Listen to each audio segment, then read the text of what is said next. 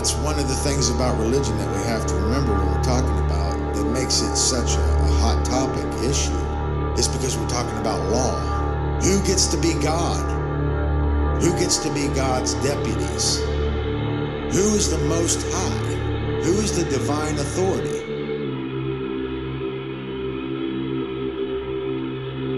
It's all about the claim to the Most High.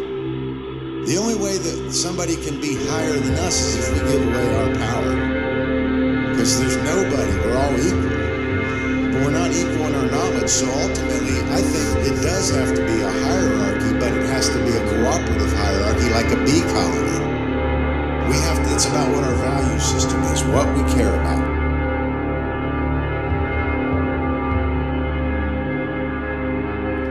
Hello, Hive Mind. Today is May 20th, 2020. I am your host, Nate Cap. Welcome to the 44th Cubbywhole podcast, where important topics are unveiled, discussed, and tested. Our website is cubbywhole.com. That's cubbywhole.com. Today I'm going to give a little recap on the S.E.E.D Growth Conference that just took place last Friday and Saturday, May 14th through the 15th. And after that, I'll be breaking down the Triune Brain and the important aspects of consciousness that are included, something I meant to speak about earlier on in this podcast series. And it is crucial to understand for all this work shared on the Cubbywhole. So before we get into that, I'd like to start out by saying that this event, this S.E.E.D Growth Conference event, was not only the greatest S.E.E.D conference, but in my opinion, it was the greatest conference ever. At least in my lifetime it was. And, you know, in spite of being a webinar, which from my perspective is what we should have been doing for a long time now, for the factor of reaching so many more people, it was pretty amazing. It was the first of its kind for S.E.E.D. And of course, you know, there were a few minor tech issues here and there because that's just common and it happens.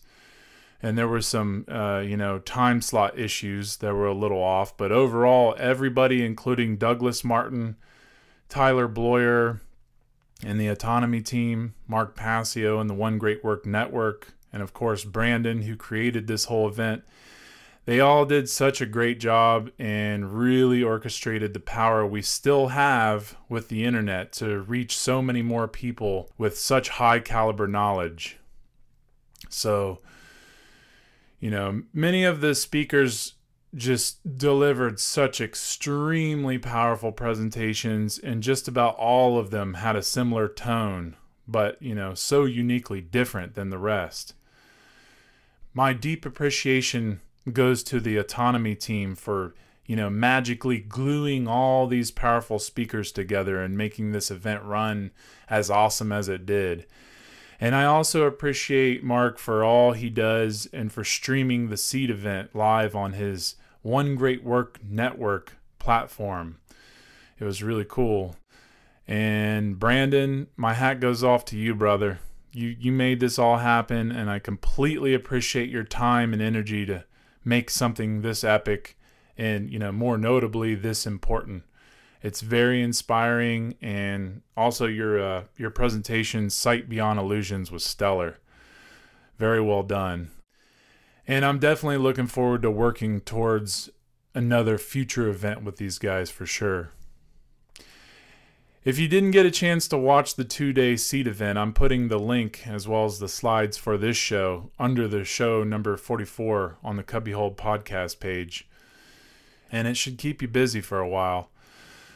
Also, I'll have my presentation, Reillumination of the Imagination, that I gave at the conference up on the Nate page, which is also on the Cubbywhole website. I put a ton of heart into that presentation, so I hope you find value there. Okay, I'm going to dive right into the topic for today, the Triune Brain.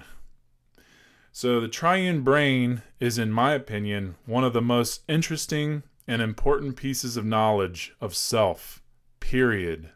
We have to recognize this literally, physically, spiritually, and symbolically. And that's the truth. This topic is vital to understanding consciousness, symbolically and in general.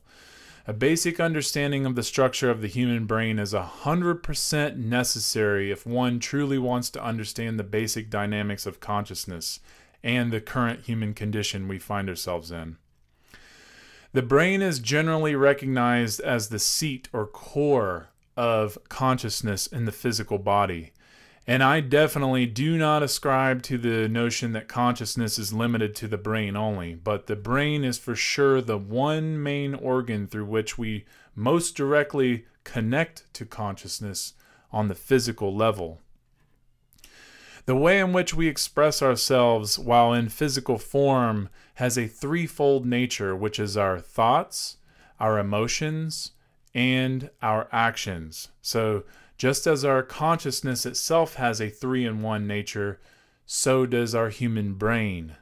The hypothesis of a threefold triune brain was formulated in the modern era by American neuroscientist Paul MacLean, who correlated human behavioral manifestations with the physiological structures found naturally in the brain. His research led to the establishment of a concept known as the Triune Brain. The Triune Brain model shows that what we generally think of as the human brain is actually 3 complexes, or 3 smaller brains that work together as one in order to provide the functions necessary for human survival and expression. So a 3-in-1 brain structure. There are 3 complexes. The first of these is the oldest in terms of its evolutionary development. It is the deepest section of the brain located underneath the larger brain mass. And what I'm talking about is the R complex. This part of the brain is comprised of the brainstem and the cerebellum. The R stands for reptile, so the reptile complex. This section of the brain has been nicknamed the reptile brain due to the fact that the behavioral traits for which it is responsible for are most often observed in and associated with, you guessed it, reptiles. These include pure survival instinct, direct stimulus response, fight or flight response, competition, compulsiveness, rigidness, aggression, domination, being paranoid, repetition, ritual, and the desire to hoard resources. And we can look at the R complex as being responsible for all core tasks, above all, self-preservation. It's also known as the mechanical mind, the lowest part of the brain, which is the oldest. The R complex, reptilian complex, the reptile brain, which has to do with motor skills. This is coming from the brainstem area, our cerebellum, which governs motor skills. So what makes our limbs move? It's our fight or flight mechanism. It's the survival part of our brain. And when under stressful situations, the heart pumps blood away from the torso and the head. So no oxygenated blood flowing to the brain or torso. And this means blood has to go to the areas where the body can, fight off other beings. Like it goes to the arms and legs, which become our weapons to defend ourselves, or to be able to, run away. And in the modern world, we're mostly under lots of stress. So we are staying and living in this reptile consciousness most of the time due to stress.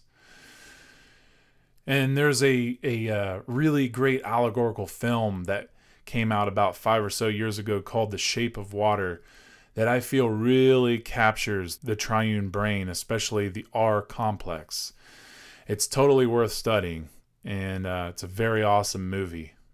And also, without giving too much more away about it, it's important to note that the main character is an amphibian man, and that's something we should all be thinking when studying the triune brain as zootypes or animalistic behaviors in nature. So, for instance, we can relate our reptile part of our brain to that of an alligator or lizard. And I'm going to, further explain what I mean by this. But, let's continue on to the next part of the brain. The second complex of the triune brain is the limbic system. It is also called the mammal brain because it seems to have developed significantly later in biological evolution after the reptilian R complex. And it sits on top of the R complex, just above the brainstem and the cerebellum. The limbic brain includes the hippocampus, the hypothalamus, and the amygdala, which are the functions of this system that generate and regulate the flow of chemicals and chemical interactions that create our emotions. Emotions are a common mammal trait that is generally lacking in most reptiles and lower animals.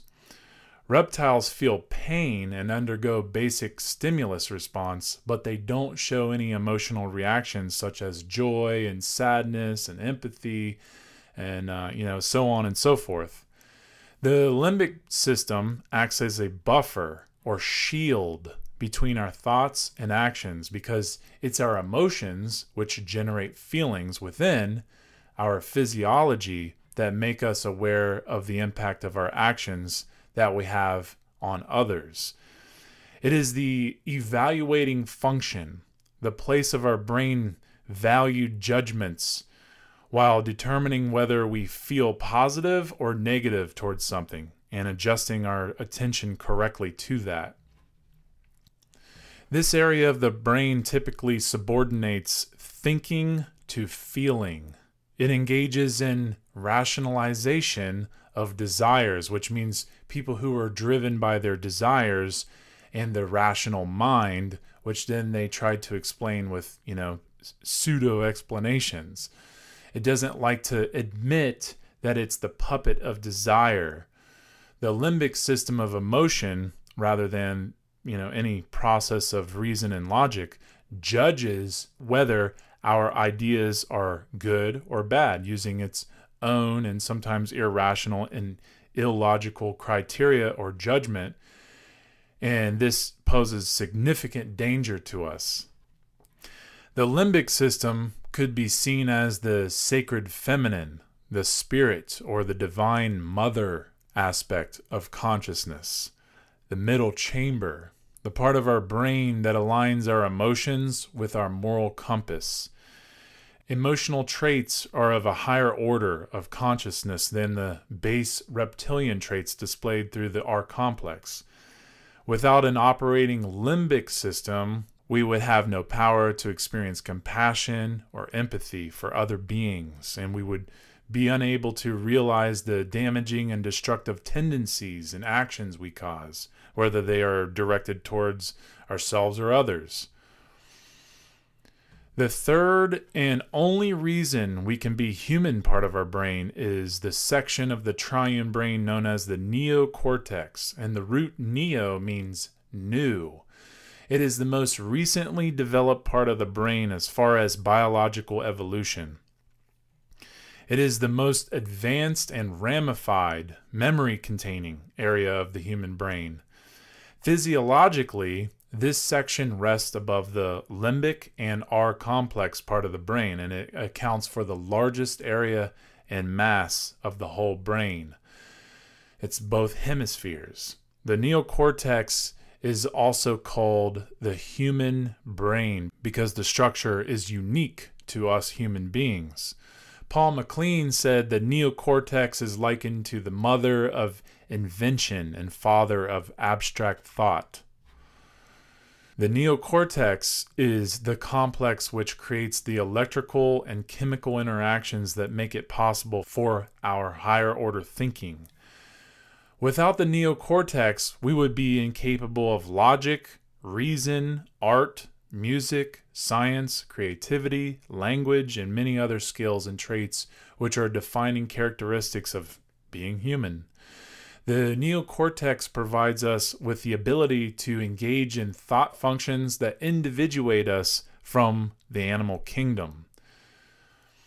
And here's an allegorical quote by the great Albert Churchward. He says, "Reason is the glory of human nature, and one of the chief eminences whereon we are raised above our fellow creatures in the lower world."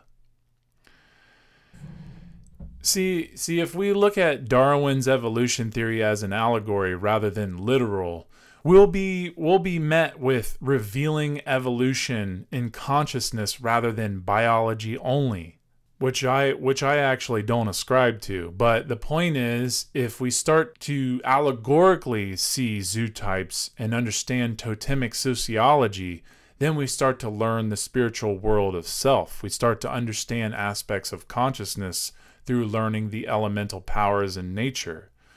All zootypes can be looked at as corresponding aspects of self, and our ancient brethren can teach us if we're ready to listen.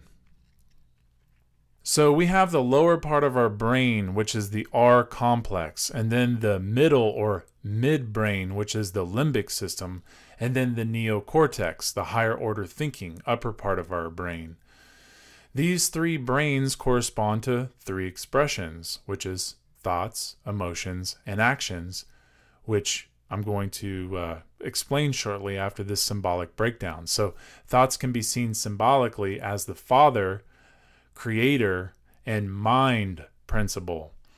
Then the emotion, which is the Mother, Spirit, and Sacred Feminine principle. And then your divine male child, which is actions, which is the manifested behavior. So first, thoughts, which is the creator aspect, meaning the universe is mental. Second is emotions, which is the internal expression through how we feel, thoughts coming to the body and then expressed through our emotions, which is the sacred feminine. And then actions, which is the behavior. And this is the sacred masculine or divine male principle. Now, when it comes to the individual unit of consciousness or monad of consciousness, there are basically three expressions of consciousness that can express itself within the reality that we live in. We experience three manifested forms of consciousness, and this is how we make ourselves known to other people, to each other. And these three expressions are our thoughts, our emotions, and our actions. Thoughts can be looked at as the primary expression of consciousness. Thoughts just are. They aren't really male or female, they just are. Thought activity is a fundamental basis of consciousness. This would be considered the creator aspect within us, so the father aspect of consciousness. That's really important to understand. This aligns with the idea that the universe is mental, which is made up of thought energy. And this can be further understood by studying the Kybalion, especially the principle of mentalism. Everything that we experience ultimately had to derive someplace in the past as a thought. When we look at a pencil, someone had to devise a tool that would record ideas or data. It was a thought that had to first arise in order to create that pencil. And this is with anything. Any action we've taken, any technology that was invented, any experience that we've had, all first had to start with a thought. The second expression of consciousness is our emotions, through how we feel, the inner self, the internal expression of consciousness. This expression is basically the thoughts coming into the body, carrying an energy that is being expressed through the physiology where we feel it, and that's called our emotions. This is considered the sacred feminine quality of consciousness. You can look at this quality as the divine mother of the Trinity. It is our emotion that is the spirit in which we express things. So it is the mother or Holy Spirit in which we express from within, from our internal feminine aspect. This is the expression of consciousness that connects us to nature.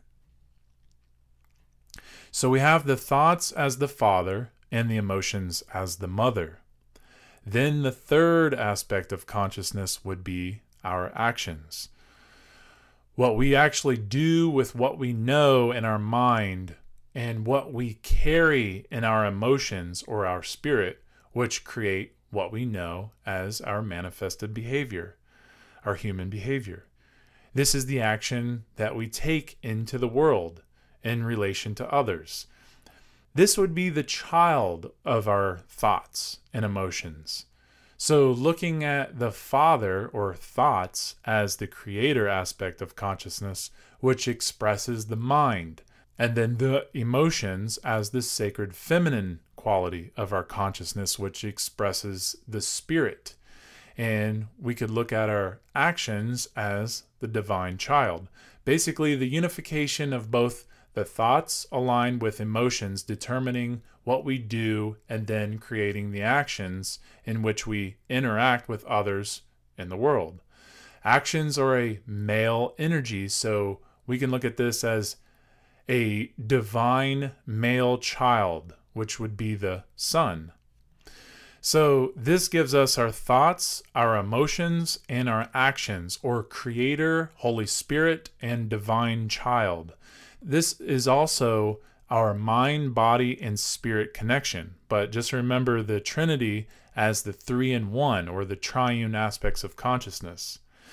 It's important to note that we can find many mystical traditions and religions that have teachings of the Trinity as well.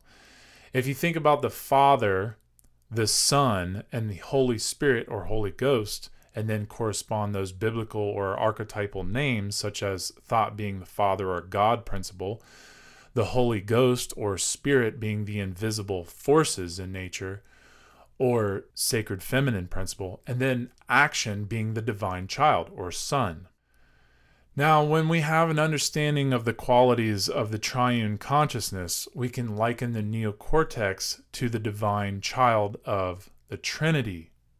The divine or sacred child is always masculine because it is the active principle. That's very important to understand. And then that masculine active principle can and should become balanced with the positive emotion and intuition and thought, so we can generate a manifested order.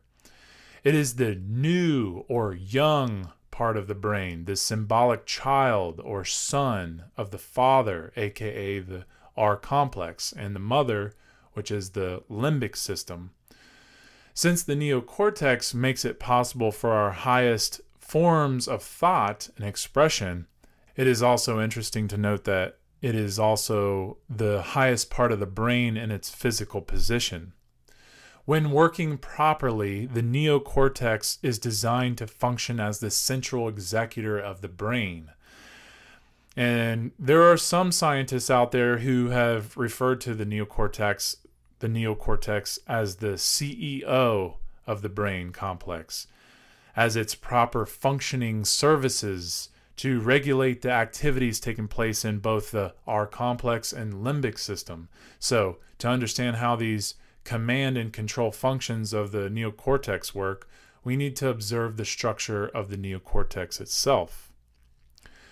So, looking at the overhead view slide of the neocortex brain hemispheres, if by whatever means a person's neocortex may become significantly imbalanced towards one brain hemisphere or the other, the neocortex as a whole complex will cease to function as the executive control center of the brain.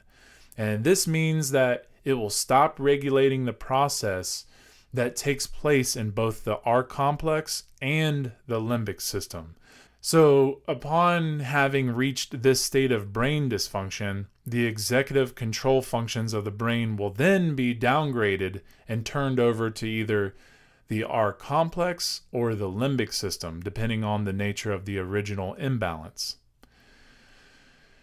So, if the nature of the brain imbalance favors the left brain hemisphere, the neocortex will give up its regulatory higher order functions, and then the limbic system will cease to provide emotional balance between thought and action. Thus, the R complex will begin to dominate the whole brain system. This type of imbalance then results in a being who operates out of reptilian consciousness and then desires to dominate and control everyone around them. A being suffering from this type of brain dysfunction would display behavioral traits such as domination, obsession, greed, hoarding, continual desire to control, compulsive tendencies, total lack of concern for others, aggression, cruelty, and needless violence. It is easy to recognize this type of brain behavior in our modern societies because this type of ego dominator imbalance is nearly everywhere. The second type of brain imbalance towards the right brain hemisphere results in the executive control of the brain being shunted to the limbic system. This results in a state of victim consciousness in which the person can no longer control what is taking place within themselves and essentially becomes ruled by out-of-control emotions. The R complex ceases to provide functions related to basic survival instinct, and a different set of undesirable traits manifest themselves.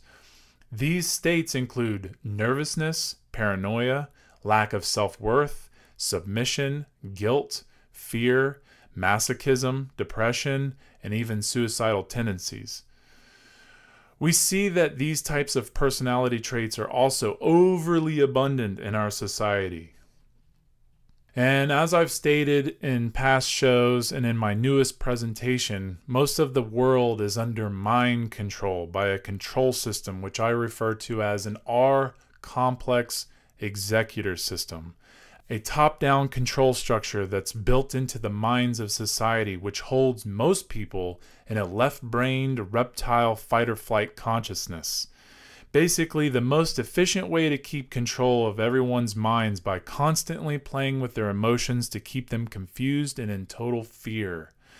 And this keeps them divided amongst themselves, which dominators feast on like crazy. And as long as people don't find a way to align their thoughts, emotions, and actions and live in accord to natural law, they will forever remain enslaved.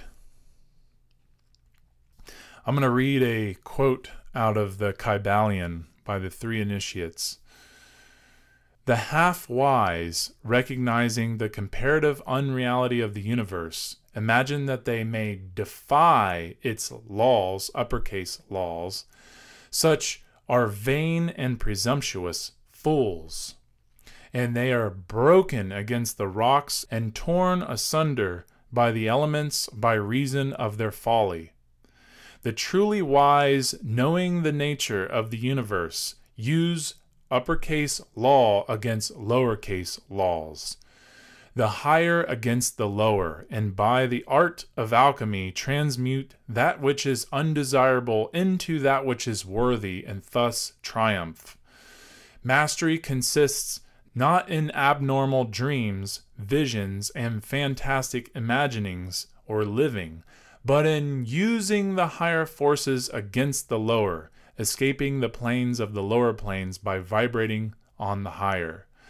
Transmutation, not presumptuous denial, is the weapon of the master.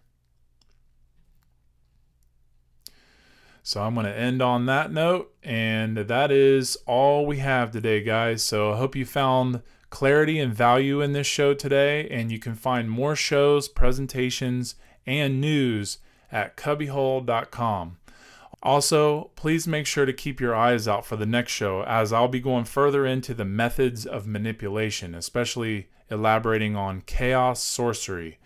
And as for now, a new show comes out every Friday at 12 p.m. Pacific time, so stay tuned for more. And if you have any questions regarding the topics for this show or any other shows, please email us at cubbywhole@mail.com. That's cubbywhole@mail.com. Also, any donations are appreciated, as anything that's given will go directly to the Cubbywhole website. Just hit the donation button on the website and it's set up pretty easy to operate from there. And thanks to those who have donated so far. It's very much appreciated. Okay, guys, I'm your host, Nate Cap. Thank you for listening. And remember, do no harm, defend truth, and keep transcending dogma.